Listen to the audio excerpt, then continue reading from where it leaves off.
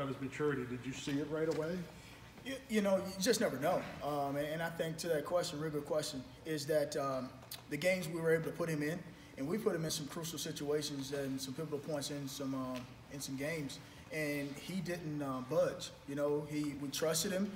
He took great care of the football. He did what we asked him to do. You know, he took care of the ball. He took care of the quarterback. He protected Iowa. And I think at that point in time, once he was able to prove consistently that he can handle this amount load, I think we were able to feel a little bit more comfortable with him in there. And I think Colt kind of hit it, you know, on it a little earlier. It takes time for a young player to become comfortable.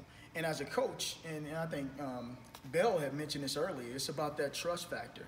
And once you're able to break through that trust factor with the coaches, with Coach Ferentz or it's Brian or with the position coach, I think at any point in time, you're not afraid to put any player in any situation and let him just go play football.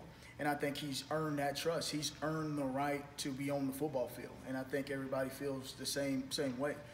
So I think he's done a really good job of handling the reps and the time he's spent on the football field.